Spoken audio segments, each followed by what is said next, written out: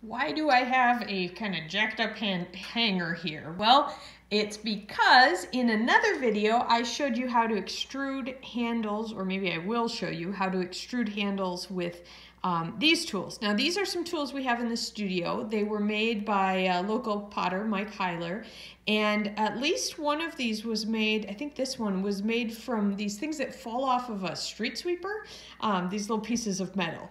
But you don't have one of these. You have one of these, and this is far too large. See the difference in size? You don't want a handle that's this big. Now you can buy smaller ones, so this is a mass-produced loop tool that I can sometimes use as a handle extruder.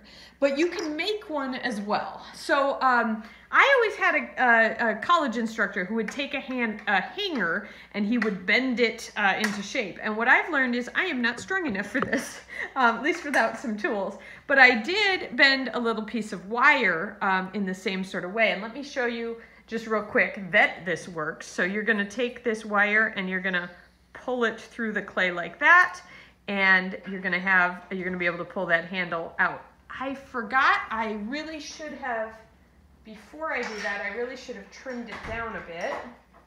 And I'm going to do that right now. I'm just cutting, it was in too large of a lump of clay.